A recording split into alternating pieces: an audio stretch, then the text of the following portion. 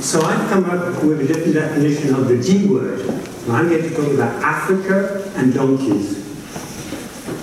And in 1996, I went to the GSM World Congress in Cannes, right, which took place in the basement of the Hilton Hotel. There was about 100 participants, and there were 50 million mobile phone subscribers. We got about mobile phones today. This year there were 73,000 participants, and there are 6.8 subscribers, mobile phone subscribers in the world. That's almost the same number of people in the world, which is 7.1. That was unimaginable 17 years ago. Now, we think something unimaginable is going to happen in Africa, in the skies of Africa, and I like the fact there's this kite here, which is held by a feather. Now, there are many things we don't know about Africa. The first one is size. And you can see on the slide here, the United States fits in nicely in the north part of America. You've got India, fits in the Horn of Africa. And you've got Switzerland, where I come from, which is like that blue dot right at the top. I think I've related here. But there are three things we do know about Africa, and we've heard some of them. The first one is that the population is going to double by 2050, and 50% of Africans are going to be under the age of 18. The second point is that the economy is going to quadruple by the time most of us retire, and the fastest growing economies are not in Asia. And the third thing we know about Africa is that 2020, 80% of young Africans will own a 200 US smartphone made in China and will be buying things online. And what will they be buying? Everything, anything. Now, they'll be buying electronic goods, they'll be buying healthcare, clothing, fashion accessories, and a lot of accessories for the babies. Now, the problem is going to be with delivery. Connectivity is being solved, right? They have 40% annual growth with mobile broadband in Africa. And mobile payment is already a success in Africa and takes away the risk of cash on delivery. Now, this is a real problem. It's not so much that growers can't be used during the wet season. The problem is that according to the African Development Bank, they should be investing $95 billion every year in infrastructure, but they're investing half of that. So it's not a question of money, it's a question of time. They just can't cope with the growth rate, economic growth rate and demographic growth rate.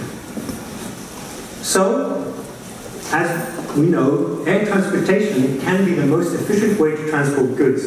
And those who want to be convinced, I recommend reading The Simple Science of Flight. It's a really, really good book. Again, a nod here, which I didn't hear about. And if it's unmanned, we will have advantages. We can make it smaller, we can make it safer, we can make it more dependable, and maybe a manned solution. So we took this idea to Africa, right? We presented it, and this is my partner, who was a correspondent for The Economist for 10 years, and we explained the idea what we wanted to do. And this was the initial reaction. You want to put my donkey in the sky, right? No, we want to transport massively. We don't want to transport just 2 kilos. We need to transport 20 kilos. Then we took this flying donkey pitch further, and this was the initial reaction, you know, kind of. But very quickly, the questions were flying, no pun intended. You know, the guy was saying, it wasn't about receiving goods, it was about, could I ship my goat meat? Could I ship my honey, my fresh vegetables, even my gemstones to the market to get the best price? Those were the questions we were getting back. Now, this is something quite amazing in Africa. Is the Nokia 1100 is called the Kalashnikov of telecommunication. The fact that Nokia managed to put such complex technology in a simple device and make it affordable has completely changed Africa, right? We believe the same thing should be done with air transportation. And it's about connecting communities in a shared economy. And this has to be done at a massive scale. It's not 2 kilos, it's 20 kilos. It's thousands of flying donkeys. And this is what I found at the Ministry of Transportation. They want world-class transportation systems. So, we're proposing to organize a challenge. And this challenge, basically, is to fly around Mount Kenya in 24 hours, picking up and dropping off 20 kilo payloads.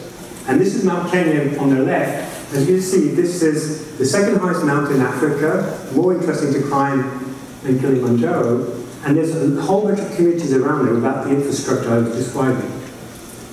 The way we propose to do that is organizing 4 tracks to address the problems and do it incrementally. Right? We don't think that somebody could actually win the challenge by 2018, but we will do it incrementally, working on all the aspects, which are obviously technology, that's legal, that's why I'm here, but we also believe that the logistics is key, integrating the existing delivery services and the design. And we're proposing to organize the first event in northern Kenya, where there is a lot of space. And this picture shows right in the center, that's a tip of Mount Kenya you saw before. This is a big, big area where airspace is available and that we can use existing facilities. We are raising significant money to fund teams to celebrate milestones, achievements, and obviously to reward the winners. In our team we have Eve, also known as Jetman, and as Steve Jobs said, those who are crazy enough to think they can change the world usually do. Thank you.